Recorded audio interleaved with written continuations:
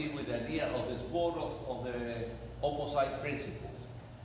So the central figure here is the bird, but every figure has his own counterpart. Like the bird is connecting with the water plane.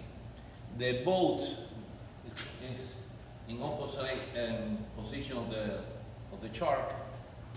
The tree against the machete, or the machete against the tree, men against women. So everything has like an opposite concept, and at the same time they complement each other, and everything is interconnected. And this metal thing was conceived as a target, a possible target to shoot. And the semicircle shape of the canvas is related with that particularly recipient with the religious being on top, which is in opposite of the deer here. Mm-hmm. So everything has a connection through the line in the wall. And what does this mean? And by the shape of the figure, I try to use it as also like a physical projection on the wall. Right. Imagine if you can project like a shadow mm-hmm. with a light from the front. You can have that in the background.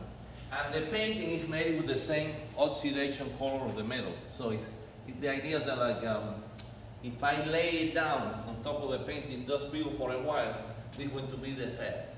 Right. Yeah. And Jose, what does it say on top? Esbotos de los principios opuestos. Esbotos of the opposite principles. Perfect. Yeah. Okay. Déjame ver. Okay. Aquí. ¿Y qué está pasando aquí? And that one is related with the water bird. It's a symbol of the Native American church. It's the Anhinga bird. It's a very important bird who is connected with the peyote meaning tradition. And it's that particular type of bird mm-hmm. with a long neck and thin wings is one of the symbols of the Native American people who practice that tradition. Okay. And who are these guys up here? Say again? And oh, those two, it's like they're performing the ceremony in the opposite direction of the tipi. Uh-huh. Okay. What I did here is I tried to recuperate the piece of canvas what I taken from that rectangle.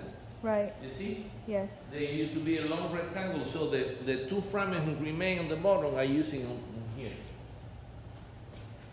And I conceived that kind of trapezoid form who have the shape of the bird. And Jose, is this piece finished? Yeah, this is finished, but I still have to put a little detail here in the center because these two canvas connected in the vertical section here. I have to cover that with a ribbon. Okay. Okay. Thank you. Oh.